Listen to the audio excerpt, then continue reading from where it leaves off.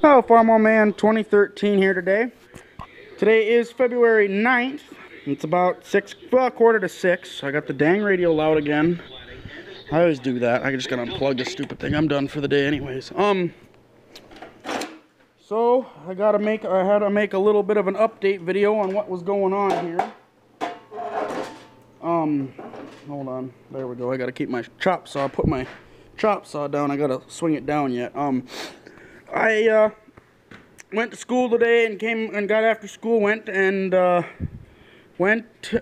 my Sturdiments, or Pronto, well, Sturdiments and Pronto, and took a piston, and I got them measured, and I took the head, so they're gonna get the head ground for me, the valves ground, and face everything, so it's all good and smooth.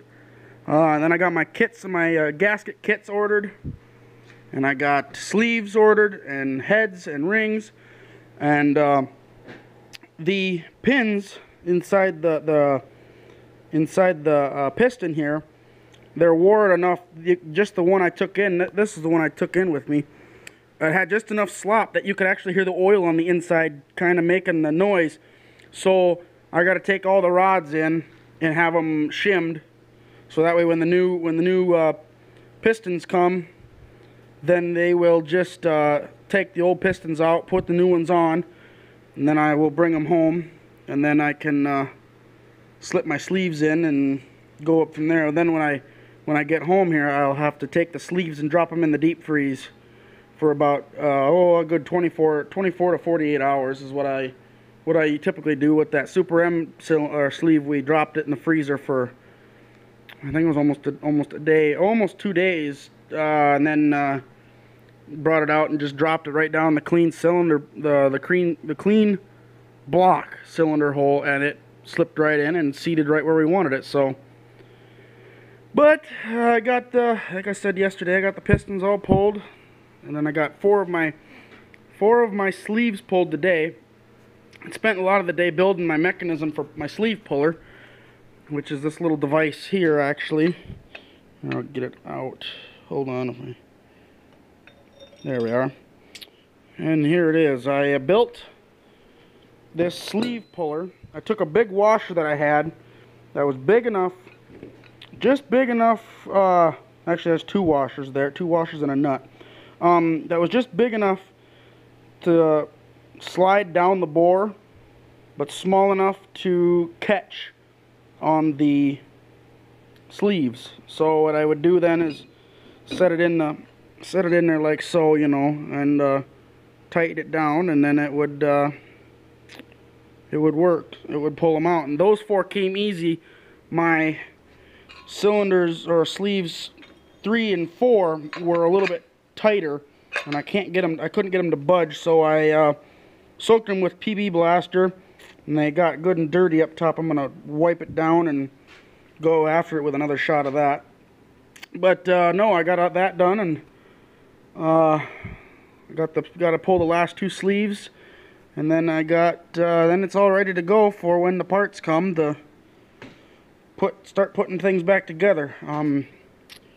And I was doing a little research, and I ran the numbers last night on these piston heads, and they are factory IH pistons. And I was looking around on the sleeves. I don't remember which sleeve it was. I don't think you can see it very well. Not on that one anyway. There was a sleeve that I had pulled out that the serial number was still on it. Is it this one? Okay. Here it is. Let's see if it'll focus.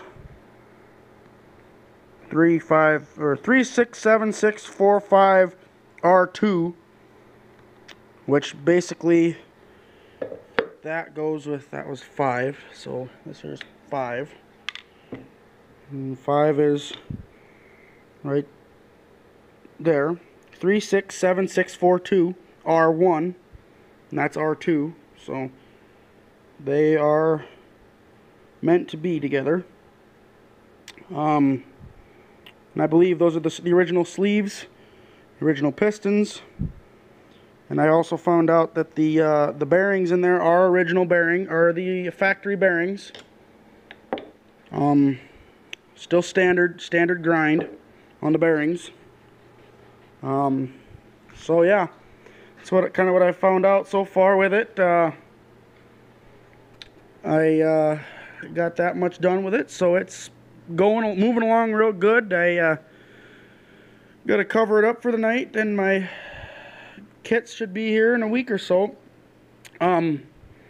Because the guys up at Prano when they work on my head, they're gonna order all the parts then, so that way they can, because in the new parts it's got kits for the the intake and exhaust valves. So if they have to replace anything in the valves, which hopefully they don't, the guys thought it looked pretty good, and they could tell that black film on there was it burning oil. So for that, that's kind of what we figured out with that. So for that's kind of all there is right now. I think I'm going to do a little bit of wire work. I said yesterday in my video that I wasn't, but I am. I think I'm gonna start pulling wires off this box. I gotta get a roll of wire and start rewiring things. These wires here go to my, I just retaped them, and they look pretty good. So they look pretty decent, because these two were pretty decent, and these ones here actually are pretty decent too. So I'm probably just gonna rerun the wires from the up on the dash there, back and forth. But for that's all we got today. That's what's new and improved and worked on. I mean, it's slowly but surely, but hopefully this tractor will be in good running condition. It'll be a real champ when I get it put back together. But before I took it apart, actually this past fall, I pulled my 5/16 International, I think it's a 510 pull type, or semi-mounted plow with it, and I was plowing with it, and it was handling it pretty alright then, with it starting to go bad. So I'm hoping that this new overhaul will increase my horsepower and make it a little more gutsy than what it was. Give it a little more oomph in a sense. So for that's what we got right now. That's what's going on, and keep you updated for the next one.